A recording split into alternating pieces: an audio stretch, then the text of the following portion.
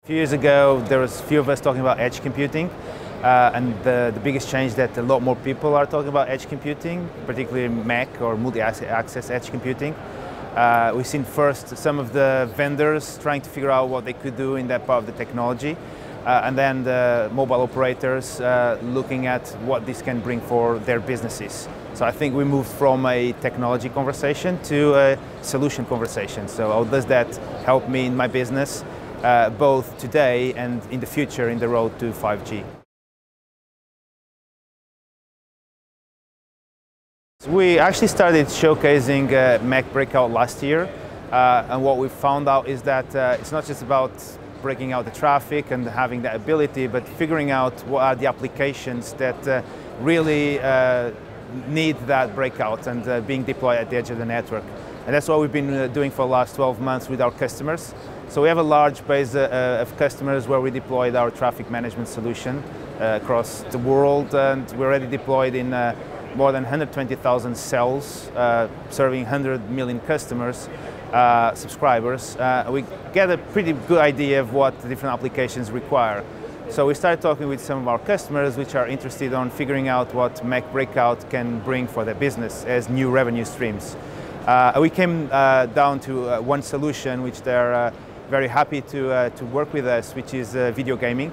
So the ability of moving the capacity of processing graphics-intensive video games from your home computer to the edge cloud. And that's an application that really requires the low latency, because you're streaming a high-quality render of the game to the device and then playing back to the edge cloud. And gamers know that any millisecond of delay will impact their gaming ability. So we've been able to bring that experience to the mobile phone, and people can play those games wherever they are.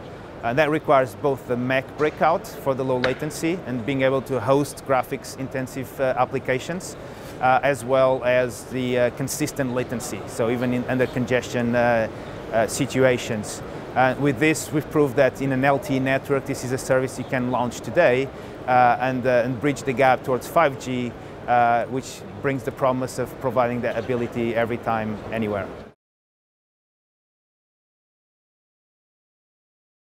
When you put it like that, people think, I have already a number of boxes in my infrastructure and there's another box coming in. But what's actually happening, and we've been working with some virtualization partners. We've announced a partnership with Red Hat where we create an architecture to cope with those solutions. So instead of just putting more boxes, we're helping the operators to build a virtual infrastructure and changing the applications they're running in those locations to be able to run as software in that virtual infrastructure.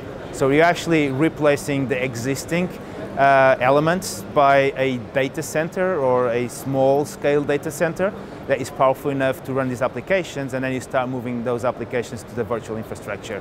So it's important, and we see that transition happening, that you move from monolithic appliances to an infrastructure that the operator builds, and then we, as the application providers, are able to come and bring our soft applications and integrate and make sure that they all work together. That's also one of the focus of Mac standardization activities, is making sure that you have a standard how those applications cooperate at the edge of the network. Well, we've been focusing exactly on building applications that benefit from that location. So we believe that to provide the type of applications we're looking for and solving the problems and the challenges that the carriers have of more data, more low latency applications and more interactive applications like video streaming and gaming, this is the right place to actually deliver those high quality solutions. So we've always been there, we've seen there, and we continue building more and more applications that help them address that challenge.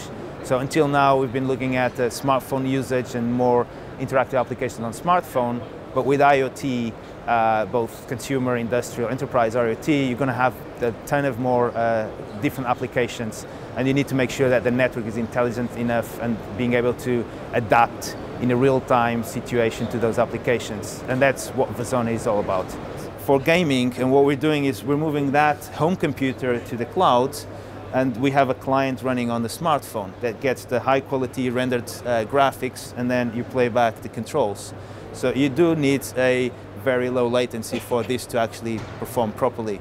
And it doesn't work on an average LTE latency.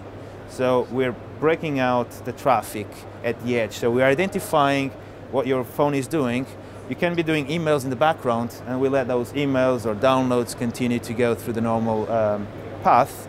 But when we identify the gaming application, and we know that there's a gaming server running here because we're hosting it, so we can pass that traffic on. So that means that you have this low latency, and then you can go and play your game just like you'd play with your computer. So the game is starting. I think that there's a bit of animation when you start for the game. So the alternative of doing it this way is people try to port those games to these devices. However, they're becoming more and more powerful, but it's not comparable with a graphics card that you can put on a computer. So you'd never be able to have the same quality of rendering image where these things, where it really moves fast, and you see the colors and you see the shades and everything like this.